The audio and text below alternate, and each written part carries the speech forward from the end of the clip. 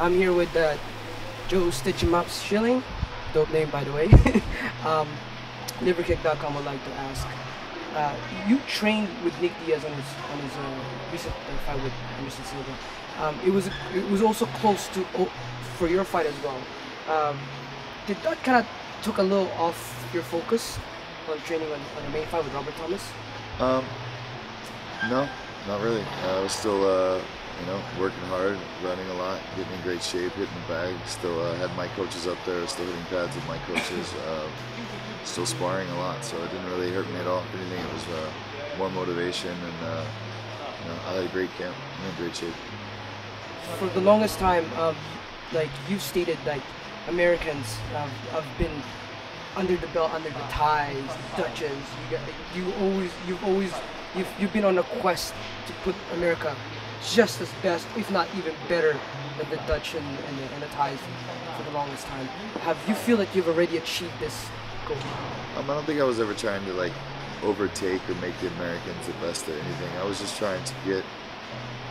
I just never liked hearing, oh, Dutch are good, oh, ties are good, oh, Canada's okay, and then America's no good. It was. And I really don't care what you think about American kickboxing, but when you talk about Joe Schilling, don't think that I suck because I'm American. Is my whole point, because there's a lot of good American kickboxers, and I think that Glory's helped bring that to light, show that there are top-level kickboxers in America, and I think that I've proved without that shadow of a doubt that I'm one of the best kickboxers in the world. You're scheduled to fight an MMA fight on April 10th. After this fight, will there be how much transition and adjustments you have to make to get in attack for an MMA fight? I'm gonna keep working my stand-up the same as I always do, but yeah, I'll start doing a little more wrestling and more stylistic stuff for the opponent. I'll be working more in a cage, and it'll be geared more around an MMA fight, but it won't be that much different than what I do now. I'm still training all the time. Even in this fight, I'm still working on other things. And before this fight was signed, I was working on my wrestling every day, working on my jiu-jitsu every day, working on understanding and reacting the right way in MMA. So you're fighting Robert Thomas. He's an upcoming fighter, and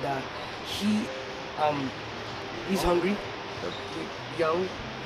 You're pretty much on an age. You feel like you have to maintain you feel, how much motivation do you feel fighting someone who may still be just rising, because you're already on the top of your game, and Robert Thomas is it like he's not on the top yet, he's just on the rise? Like, do you feel any kind of pressure in that, since he's the underdog of the fight? No, I don't put that kind of pressure on myself, and I don't discredit my opponents. Or even if I fought the best guys in the world, if I was fighting a top 3 guy, I wouldn't be saying, oh my God, I'm fighting a top 3 guy, I better I'm going in there to fight, I'm going in there to win, and I know what's at stake for my career, and I know that Robert Thomas is a young, strong, hungry kid that. He reminds me of me. I was the guy that wanted to fight Levin when Levin didn't know who I was, when I hadn't earned it yet. I was the guy that wanted to fight the world champions to get my shots, and everybody called me crazy. That's where Can't Stop Crazy came from.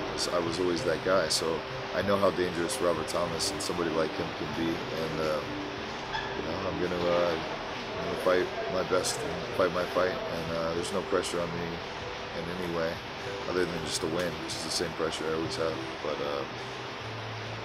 I think Robert Thomas is going to be okay regardless of what happens for him. I think if anything, there's no pressure on Robert Thomas, because if he wins, it's great for him. If he loses, it's a great experience for him. And if I don't ruin his chin, then he's going to be better from this. He's still going to have a future after our fight. And I think he's a guy that. Those type of people, like I described, those guys that are young and take the hard fights and they're believe in themselves and go for the big guys, is the guys that are the future of the sport. It's a great representative for the sport and a great representative for Canada. Thank you for your time, Mr. Joseph. This is Carlo from Liverkick.com. Thanks, man.